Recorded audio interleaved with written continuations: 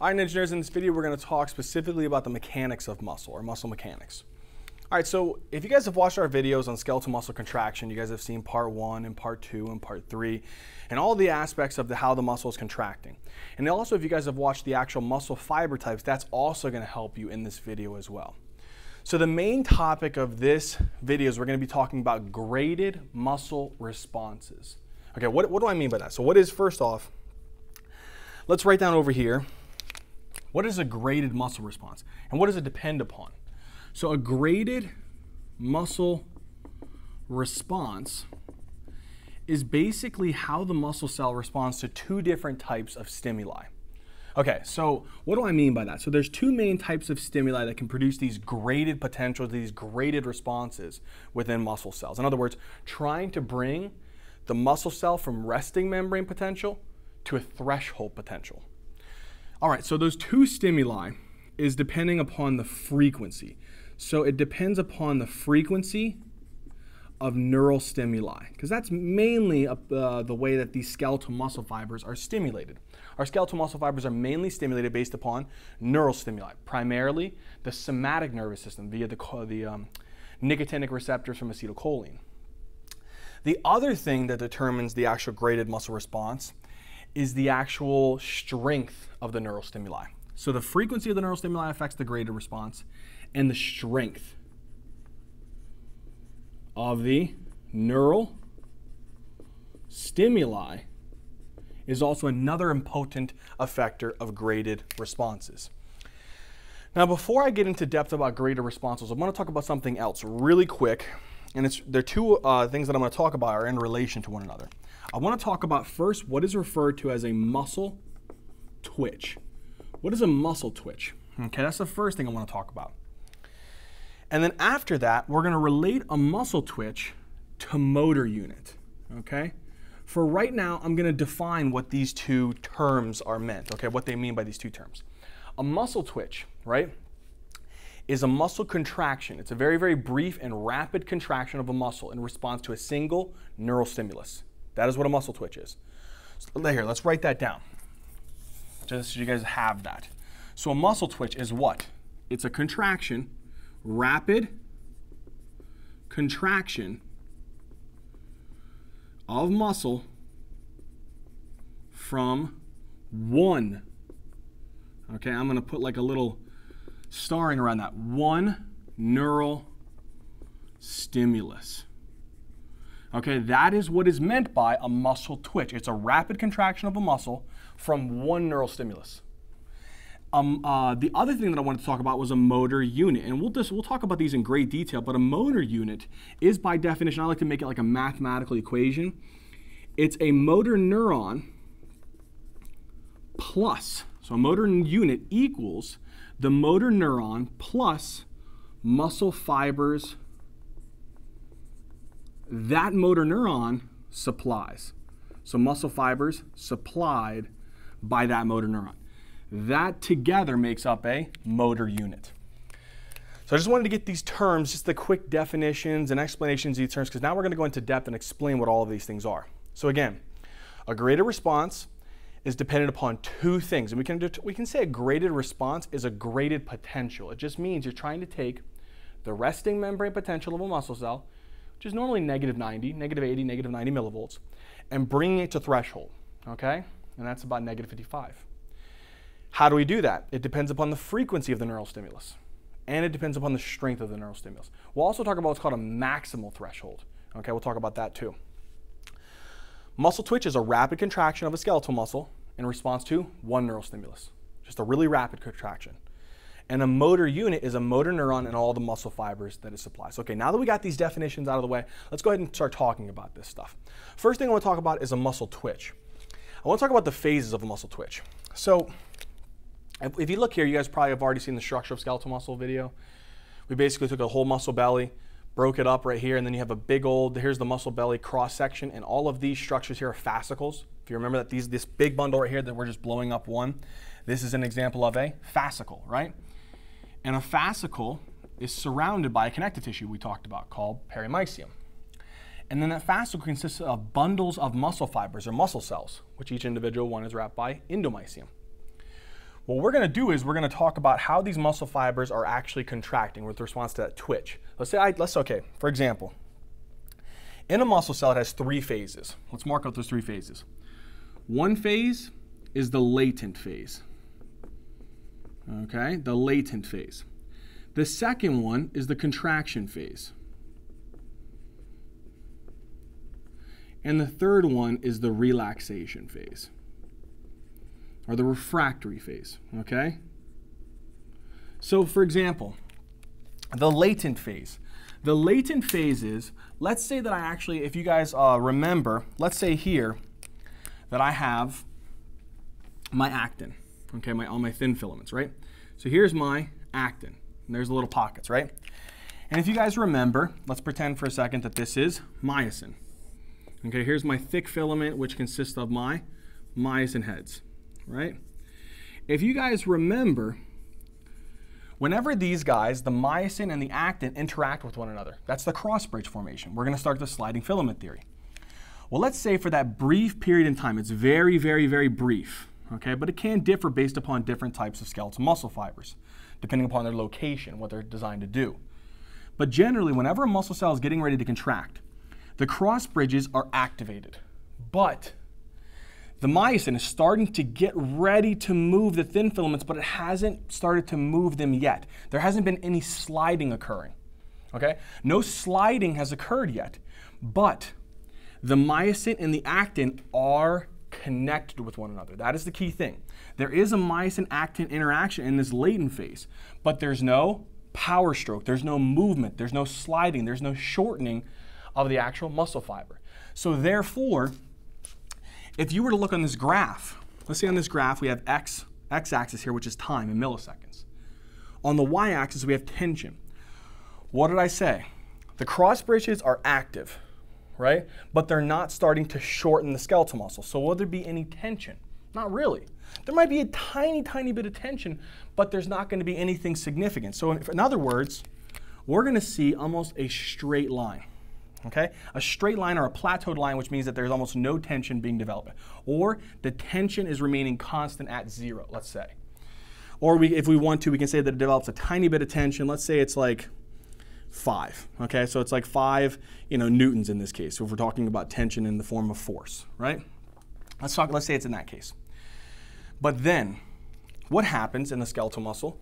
You guys remember that we had that sarcoplasmic reticulum? Let's just say here's our sarcoplasmic reticulum. Here's another sarcoplasmic reticulum, and in between the sarcoplasmic reticulums, you have the T-tubule, and here's your muscle cell membrane, right? Let's say for a second that you stimulate this muscle cell. You provide a neural stimulus. So here's a neural stimulus. Neural stimulus activates voltage-gated sodium channels. Sodium starts flushing in, right? When the sodium starts flushing in, it causes an action potential across the actual sarcolemma, which stimulates the sarcoplasmic reticulum to produce calcium and put it out here into the sarcoplasm. When the calcium is out here, it'll actually bind onto that protein. What is that protein called? It'll bind onto troponin. And troponin will change the shape of the actual tropomyosin. And it'll lead to the myosin binding to the actin. That's what's happening into the latent phase, right? So that's happening in the latent phase. But in the contraction phase, what's different? Now the myosin heads are actually moving. Now it's creating power strokes. If it's creating these power strokes, what's going to start happening to this actual thin filament? It's going to start moving closer to the actual M line, remember? So you have the M line right down the middle of the sarcomere. These thin filaments, if they're moving closer and closer and closer towards the M line, isn't the muscle fiber shortening then? Aren't the I bands getting smaller? Isn't the H zone getting smaller? Isn't the Z disc getting pulled closer together? So the muscle fiber should actually be beginning to shorten. If it starts shortening, what is it beginning to develop? Tension. And that is when you develop this actual high amount of tension. So let's say here, this is the latent phase. But then, we're going to do in this color, it actually starts to develop this actual tension because now the cross bridges between actin and myosin are very active. And they're starting to move. Remember, just briefly, if you pretend I was the myosin, here's the actin. So remember, whenever ATP binds, what happens to the myosin? It detaches. Then it hydrolyzes it. Then what happens? It gets cocked back. Let's say here's another actin. What happens? After it actually hydrolyzes that ATP into ADP and inorganic phosphate, it cocks back and then reattaches to that one. Then what does it do? It releases the phosphate and creates another power stroke. And that event keeps happening. In the latent phase, it's stuck here. It's not moving it. It's getting ready to. In the contraction phase, it's moving it, detaching, coming back, and attaching to another one. Okay? So that's how it's developing this tension. So you're going to see a rise in the tension. Okay? This phase is the contractile phase, or the contraction phase. So we'll say this is the second phase. Can't even see that too. I'm sorry. Let me fix that, guys. That is the contraction phase. And this is the latent phase. Okay. Now, if you guys remember whenever the muscle was done contracting, it reached a peak potential of about positive 30 millivolts. So let's say that it reaches a maximal tension here, right? Okay. And it reaches its point of maximal voltage, so positive 30 millivolts. If it reaches that positive 30 millivolts, what did that do to the potassium channels? Remember, it activated the activation gates and opened up the channels for potassium ions to start leaving the cell? What else happened? Do you guys remember that we started pushing some of the calcium back into the sarcoplasmic reticulum? And if we start pushing that calcium back into the sarcoplasmic reticulum via the calcium proton ATPases or the calcium sodium exchangers, we're getting it back in.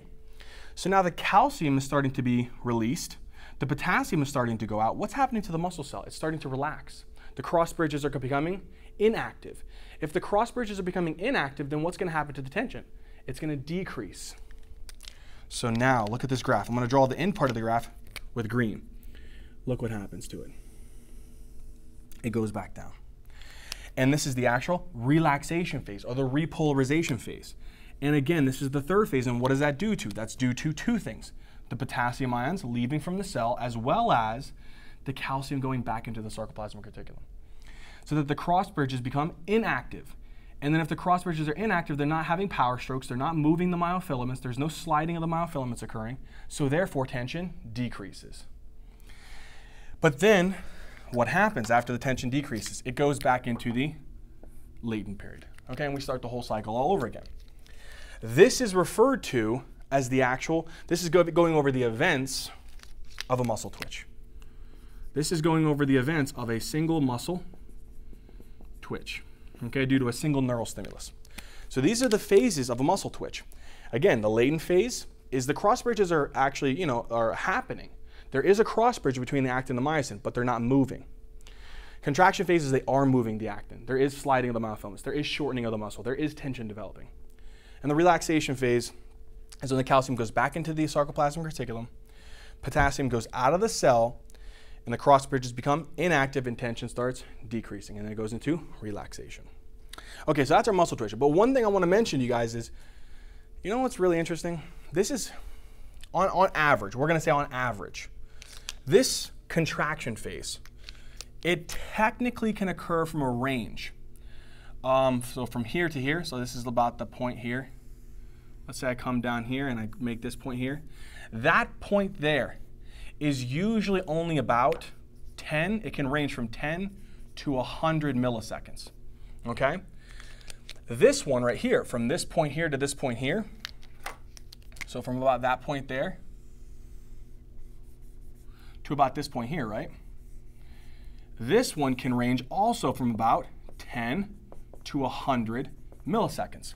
However, if you notice, doesn't the relaxation period appear longer than the actual contraction phase? It is. And the reason I said it can occur from 10 to 100 milliseconds for the contraction phase is it depends upon the muscle. So for example, let's say I take my superior rectus muscle. You know, superior rectus, it helps me to lift up my eyeballs and stuff like that, helps to elevate them. That muscle has to contract very, very rapidly and very fast. So what do you think his contraction phase would be? Would it be a very, very short window or a very long window? It'd be a very short window, right? So for example, I'm just giving an example. If I were to say the extraocular muscles, so the extraocular muscles. Man, I couldn't even spell extra, sorry guys. Extraocular muscles. Those would have a very fast contraction phase, so fast contraction phase. So they'll be significantly low, maybe only 10 milliseconds. Let's say I take, for example, the gastrocnemius muscle. The gastrocnemius muscle, he has to carry a lot of load. So it might take a longer time for him to have to be able to lift that load, for it to contract that load. So the actual contraction phase might be a little longer. But now compare that to the soleus muscle. The soleus muscle is right near the gastrocnemius, but it has to carry a significant amount of load. So therefore the contraction phase for it would be a lot longer. So that's why I wanted to, that way if some of you might be confused, like, oh, Zach, the contraction phase looks like it's a lot shorter than the relaxation phase. It is, but it depends upon the actual muscle fiber. So for example, in extraocular, this would be very narrow. But in something like the soleus, if I were to give, for example, the soleus muscle, it's a very slow contraction phase. So in other words, imagine this peak here going a lot longer this way. Okay? So it would actually come a lot longer this way. It wouldn't stop here at this point. It might even go a little bit farther and then relax. Okay?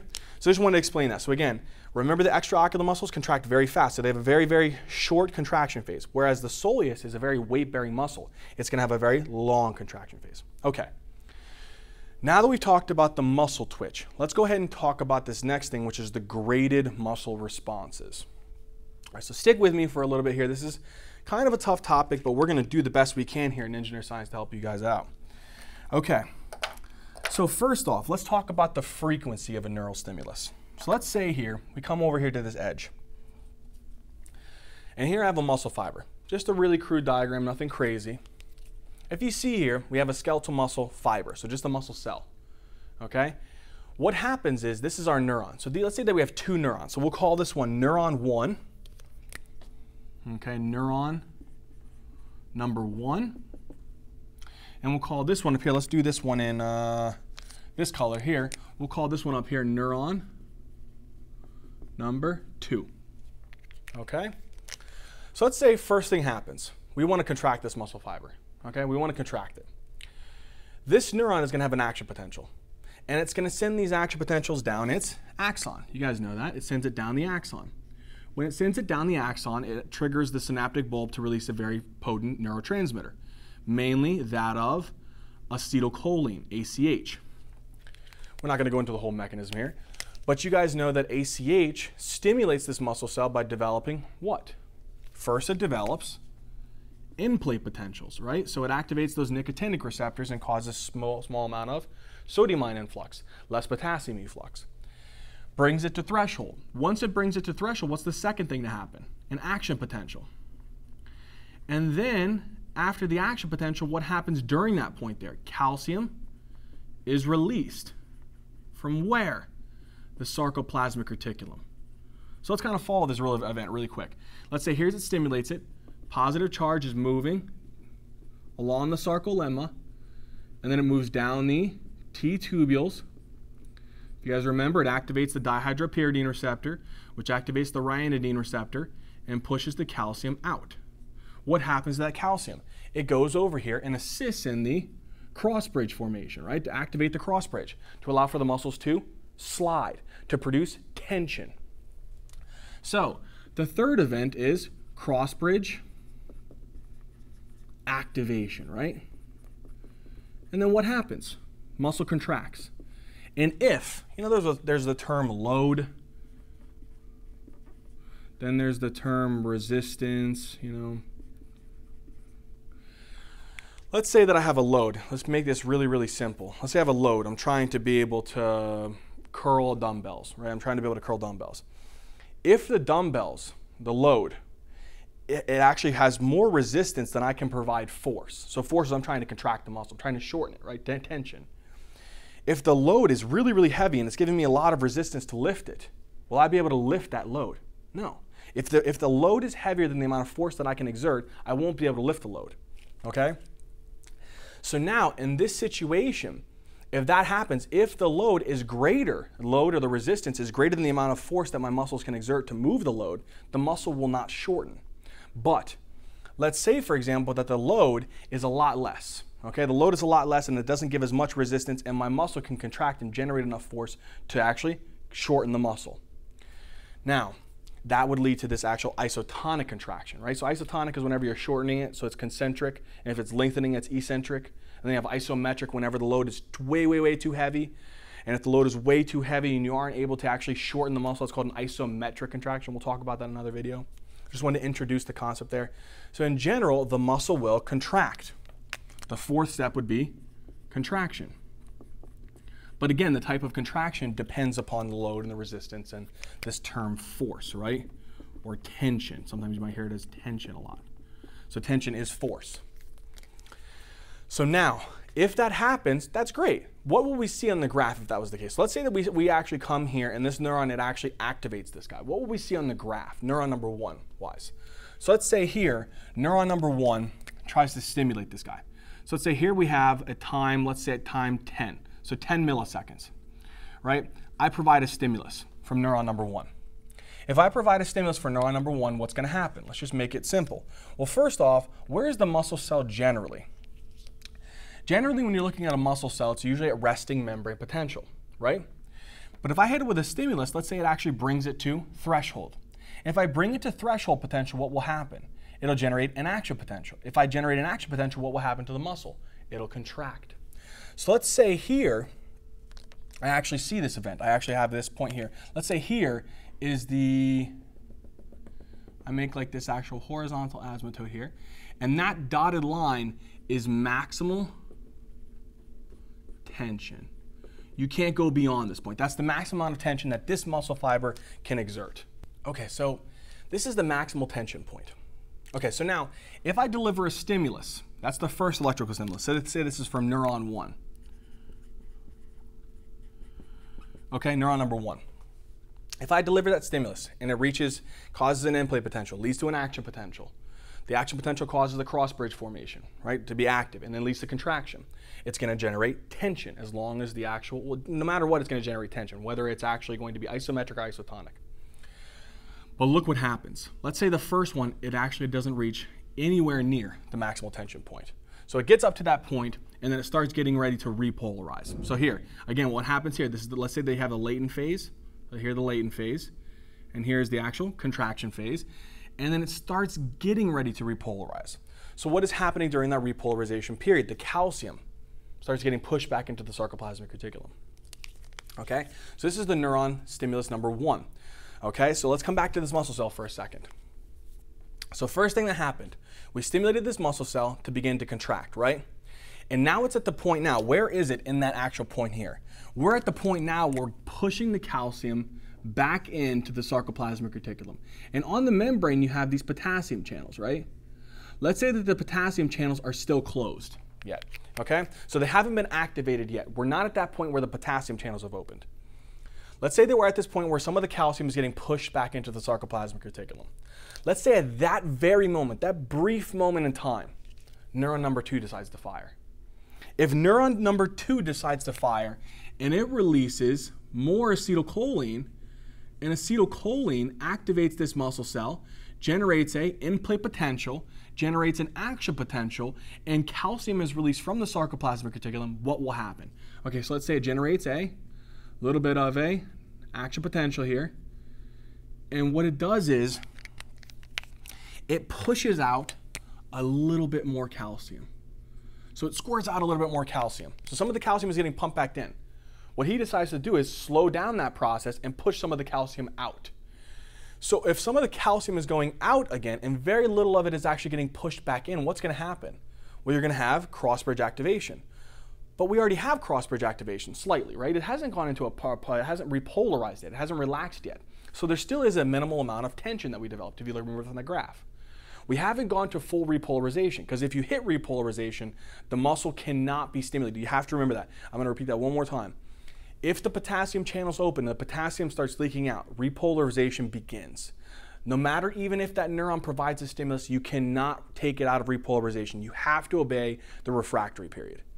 But if it's pushing the calcium back into the SR and the potassium channels haven't opened up yet and you haven't pushed the potassium out, you can provide a second neural stimulus and push more calcium out.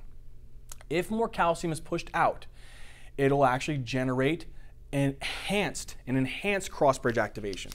So let's say, for example, so again, it'll increase it'll enhance the cross-bridge activation, and it'll increase the contraction, which will increase the tension. We'll talk about that in a second.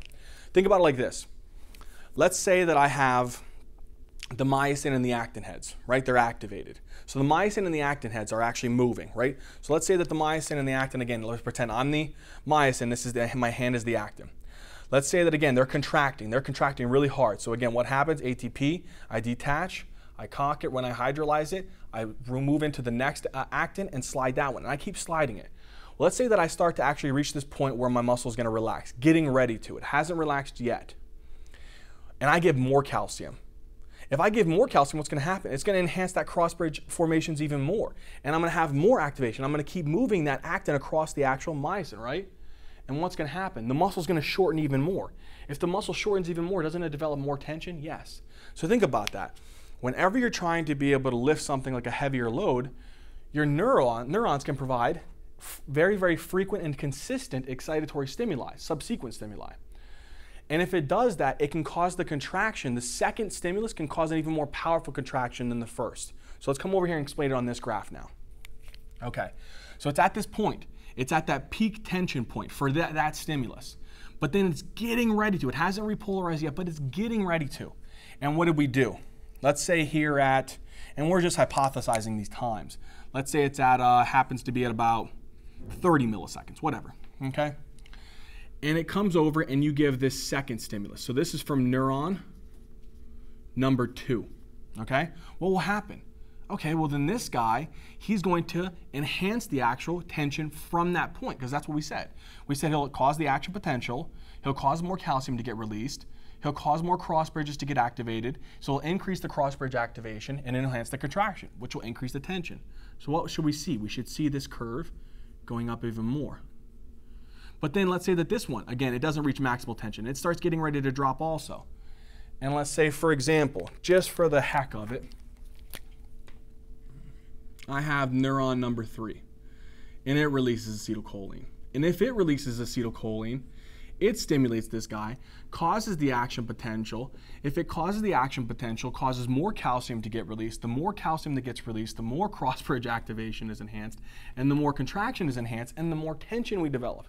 It's so simple, right? So again, at this point here, what will happen? Let's say that this is at time 50 milliseconds.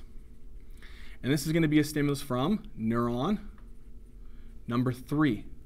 What will happen? It'll start getting ready to repolarize, but the potassium channels didn't open. Repolarization hasn't begun. Only calcium starting to get pushed back into the SR, but we blast more of that actual what? Calcium out and enhance the cross-bridge formations and enhance contraction, which increases tension. And let's say that we reach that maximal tension point. And then at that point, let's say that the muscle has reached maximal tension, it doesn't want to contract anymore, there's not any more neural stimulus, and it has to relax. What will happen? It'll go into its relaxation state and eventually wait for another neural stimulus. And when it receives another neural stimulus, it'll again perform the same action. Okay, so in this graph over here to the actual left, what we did, the first one, that was just one single muscle twitch due to one single neural stimulus. But if you provide very, very frequent neural stimuli, what can happen? So in this one, look at this one here. We only provided one neural stimulus, so it only had one contraction, one relaxation phase. But what we did in this one is we hit it at that point before the potassium channel started opening. All that was happening is some of the calcium was starting to get pushed back in. So when we hit it at that point again, we allowed for it to right on the shoulders of that first action potential. So that's what's happening. And whenever you see this summation of waves, that's a special word I want you guys to remember. Special summation of these waves, we call this event here temporal, and you even call it or wave summation. Okay, so temporal or wave summation is this activity whenever you're having, again, you're providing multiple frequent stimuli, causing the action potential to occur in one stimulus. The second stimulus will ride on the shoulders of that first stimulus. You give a third stimulus, it'll ride on the shoulders of that second stimulus and help to be able to reach a maximal tension point. Whenever you see it like this, these increasing waves, like greater and greater and greater wave increase until it reaches maximal tension, this is a specific type of contraction. We call this type, we call it incomplete or unfused tetanus. Okay?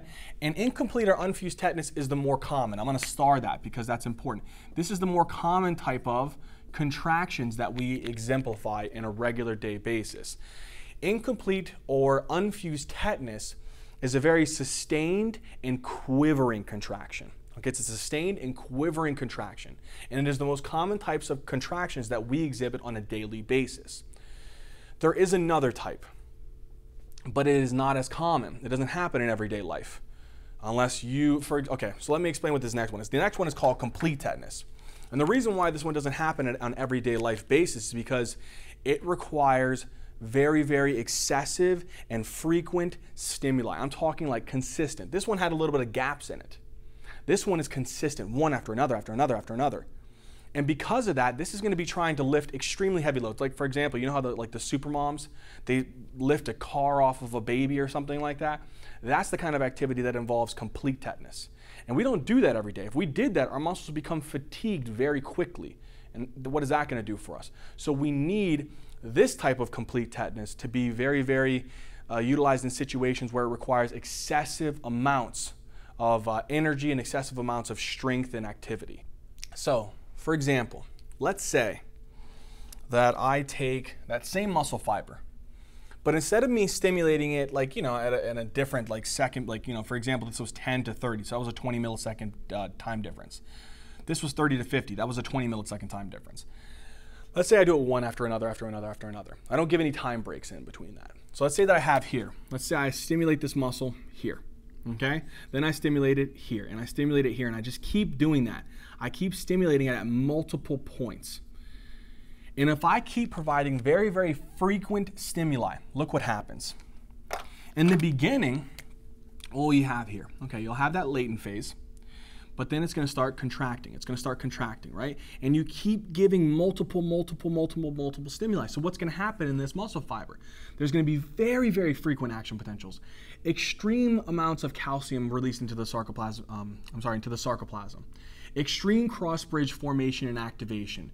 Extreme contraction, which is going to generate an insane amount of force. What does that mean then? Let's say again, here's maximal tension. Let's say we bring over here maximal tension point. Okay, so this is the maximal tension. No matter how much more frequent stimuli you give, it's never going to pass that point. It never can go beyond that tension point. So this is the maximal tension. So let's say that let's say I actually stimulate this so much. Let's say 1, 2, 3, 4. And I get to this fourth point. And by the fourth point, I reach that maximal tension. Okay, so 1, 2, 3, 4. By that fourth point, I reach the maximal tension. So this is stimuli 1, stimuli 2, stimuli 3, stimuli 4, stimuli 5, stimuli 6. By the fourth one, I reach maximal tension, okay, during the contraction phase. But I keep giving stimuli even when it's at its maximal tension. Do I go beyond that? No. It stays at that point of maximal tension. Even though there's consistent and more frequent stimuli, it's not going to change. It stays at that same maximal tension. You can't generate any more force. The muscle can't shorten any more than it already is.